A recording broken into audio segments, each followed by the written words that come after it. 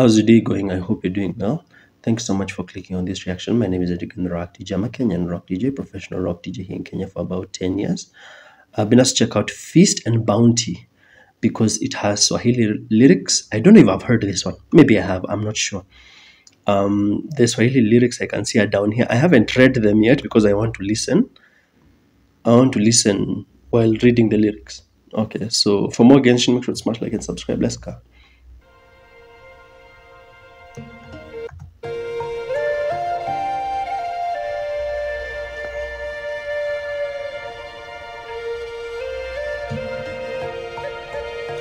I don't think I've heard this one.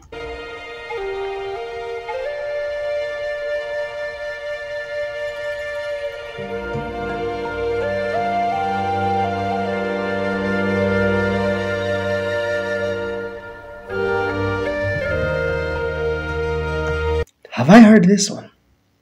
I'm not sure.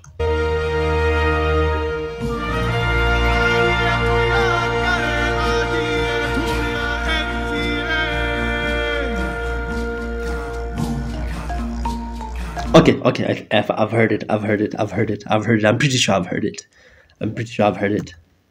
I've reviewed so many of these things from the channel NATLAN Deluxe, so yeah.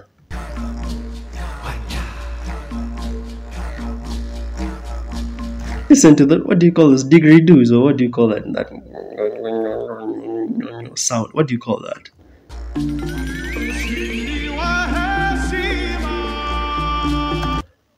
Wait, wait. The lyrics have already started. It didn't sound like it had started. Wait a minute. It always reminds me of like the Lion King intro. People just sing their own things. I'm sure that intro is in like Zulu or something, yeah? But people just sing, nya, sibe, nya. They don't even know what they're singing.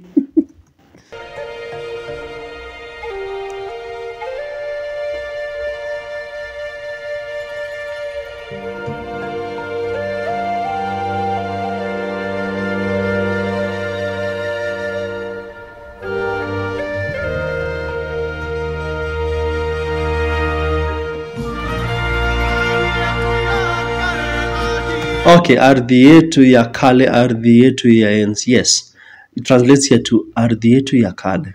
Yeah, our land of old, our land of age. Ardhi yetu ya enzi. Ardhi yetu ya enzi sounds more like our historical land.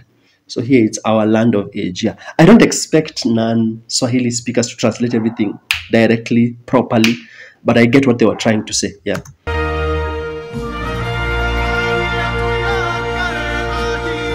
But here, the singer's voice is so drained by the instruments, you couldn't hear properly.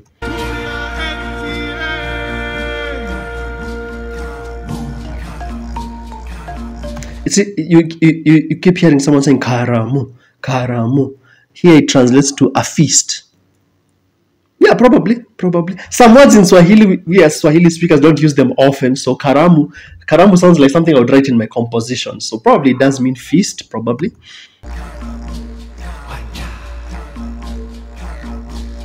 Wacha means just leave it be, you know.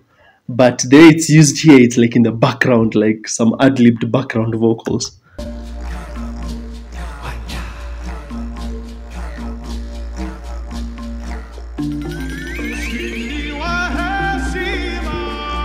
Ushindi wa heshima translates to victory of glory. Yes, heshima should be respect, but here in this context, it's glory. Yes, so that's correct.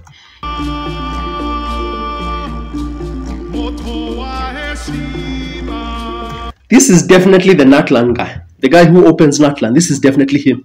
I'm sure.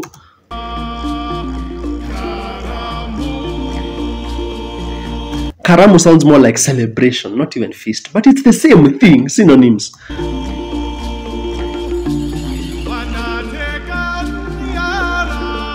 Wanateka nyara. Okay, if you're Kenyan or you're Swahili speaker, wanateka nyara sounds more like they kidnap. Kutekwa nyara. Kutekwa nyara means to get kidnapped. But here it's used as they shall take the bounty. They are singing. So how do you phrase it properly? They shall take the bounty. Watachukua malipo ya kazi. Okay, also kazi. Me, I'm using kazi wrongly because kazi is work. They shall take the bounty. Bounty is when you put a price on someone's head, right? So they shall take the bounty. Watachukua pesa ya aliyetaka. Wanateka nyara translated directly is they kidnap.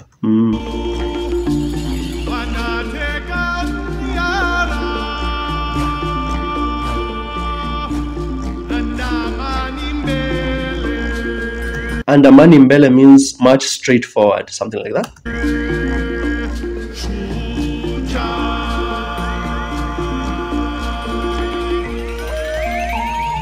Shuja, uwanja, that is soldier and field. So I get what they're trying to say, but it's a bit disjointed. So here it translates to follow our hero forward into the battle.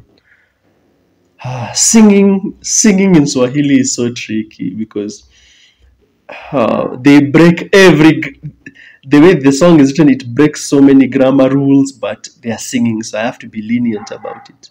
Follow our hero forward into the battlefield would be something like fuata shujaa tuandameni uwanjani, something like that. Yeah, fuata shujaa directly translated would be fuata shujaa tuandameni uwanjani, tuandameni uwanjani kwa vita, something like that.